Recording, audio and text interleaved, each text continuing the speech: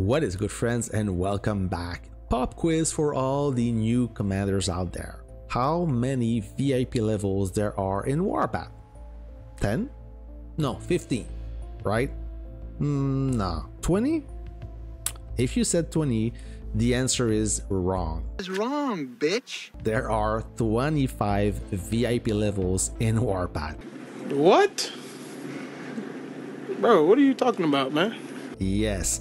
Why you don't see 25 or even 20 is because you didn't reach that level yet. So when you reach VIP 15, you have access to up to VIP 20, and when you reach VIP 20, you gain access to VIP 25. Now, VIP is very important. So for all the new commanders out there, upgrading VIP is important, especially early in game. It's a fast way to obtain some nice buffs in terms of industry research, firepower, durability or HP, damage resist, even some quality of life upgrades. Like the latest that is coming with the version 9.4, where for the older commanders that have access to the modern units, you will be able to promote an 8 stars units to a 9 stars unit with a simple click. That is amazing. It was a time-consuming process before. With this upgrade, every commanders who reach a specific VIP level will be able to simply one click to promote, to fast promote a unit. So that is great news. Now, for all of those commanders who are not sure how to upgrade your VIP level, it's quite simple. There are 3 ways to do so. The first way is to purchase packs, either with real money or diamonds. Every time you purchase a pack, you will obtain some VIP points, up to 30,000 if you purchase the biggest pack. The second way to increase your VIP level is by simply being part of a strong alliance. So every time a member purchases something, either with real money or diamonds, you will get a small kickback every time you purchase. So of course, if you are part of a strong alliance with a lot of spenders and this alliance is pretty active, your VIP level will increase much faster than if you were in a smaller alliance. And the third way, easy, simply by purchasing it with gold. So this is a fast way, quick way to push for a VIP early in game. As you can see, I'm very close to reach VIP 23. I need less than 800,000 points to upgrade to VIP 23. Actually, I could upgrade right now. I'm gonna wait though until I'm in a conquest. It's better for me to purchase inside a conquest rather than when we are at peace. So for all the new commanders out there, I'm gonna give you a glance of the upgrades or the buffs you can get with VIP 15 up to VIP 25 for those who didn't reach that level yet, so you get a better idea of things to come, right? So let's go back in time and go to VIP 15. So VIP 15, what do you get? So your crude oil collection speed is increased to 30%. Just to make things clear here, the way it's written, it looks awesome, but it takes into consideration what you have right now. So let's say at VIP 15, you see the crude oil collection speed increased to 30%. So it's not an additional 30%. It used to be 25, then it's increased by 5 to reach 30. Okay, I know it's kind of misleading that it does those things, but you have to understand that it's not plus 30, it's 30 total.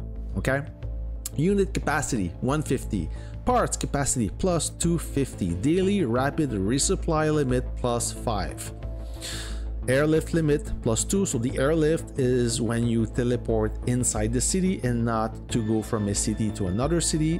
This is called the teleport. This is the airlift. Reserves recovery rate plus 100%. Now it gets interesting.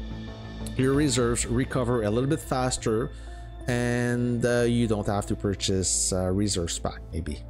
Okay. VIP 16, you get military funds collection speed plus 35%, production queue length plus 80, officer experience for officer missions plus 12%, camp prestige for officer missions plus 12, firepower plus 10%, that's good, training speed plus 10, so you train a little bit faster.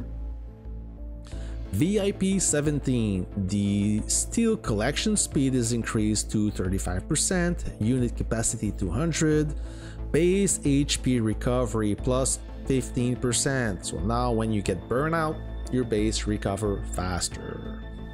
HP plus 10%, and you get an additional teleport. VIP 18, crude oil collection speed plus 35%, parts capacity plus 300, daily rapid resupply limit plus 6. I think this is the max you reach at level 18. Troop damage inflict plus 10%, training speed plus 15%.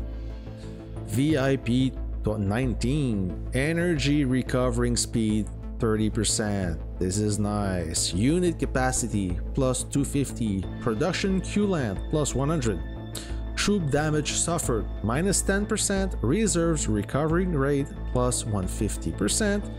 You get up to 2 teleports. Now VIP 20, parts capacity 350, officer experience for officer missions plus 15%. At this point, this is kind of useless as most of you already maxed their prestige thing in the camp rank. Airlift limit plus 3, firepower plus 20%, HP plus 20%. Oh, VIP 20 is interesting. Training speed plus 20%. So VIP 20 is a big leap forward.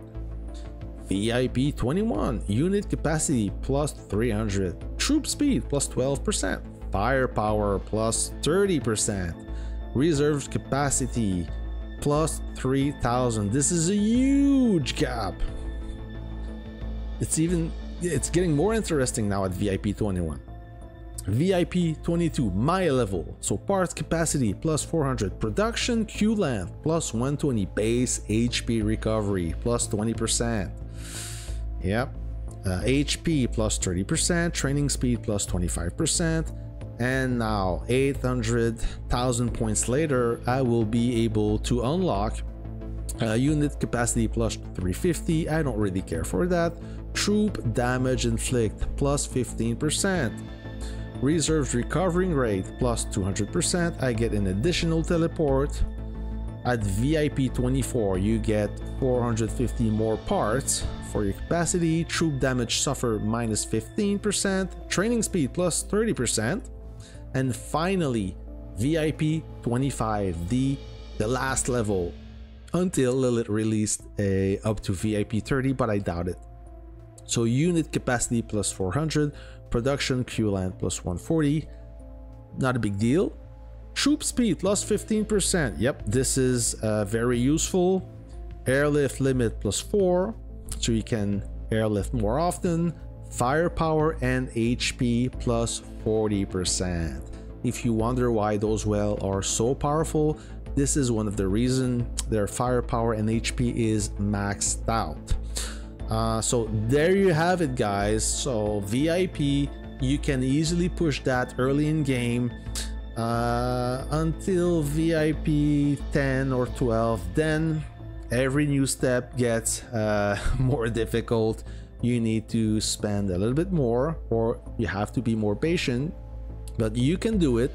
It's either a matter of time as you are part of a stronger alliance. Of course, your VIP level will increase faster, and for those who want to save their gold and invest in VIP, it's another good way to earn some permanent buffs and some quality of life upgrade.